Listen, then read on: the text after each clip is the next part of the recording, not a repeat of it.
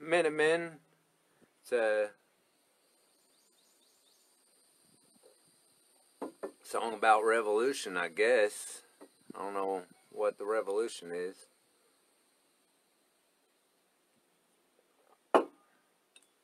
They said the revolution won't be televised. They were right. It'll be on Facebook.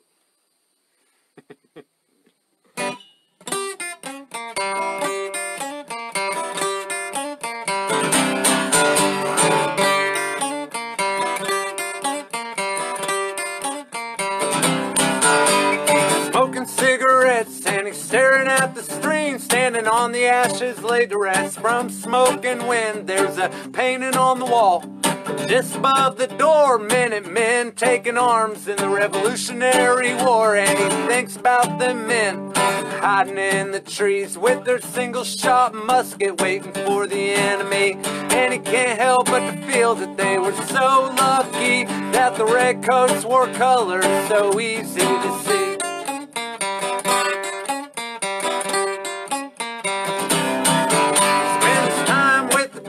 But those days they are gone, mistakes from the past. Now he tends to his lawn. He's up early in the morning, 20 years working 8 to 5, a labor hand with a pension that he hopes will suffice. But the way the world's been going, he's been running out them checks. He blames billionaires, the government, or maybe the immigrants. This great country has been turned upside down, and he puts his faith in a leader who says he can turn it around.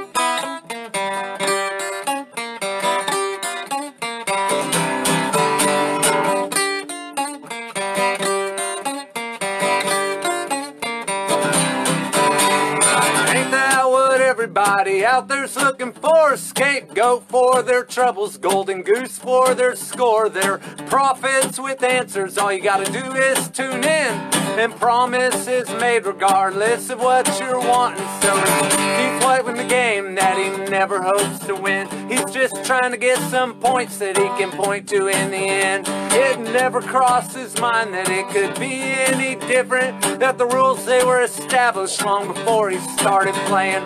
And it's really the other players who have gotten out of hand, and everything it would work out if he could rein them back in. So he watches on the screen to choose his side, and he digs himself a hole that he can look at with pride.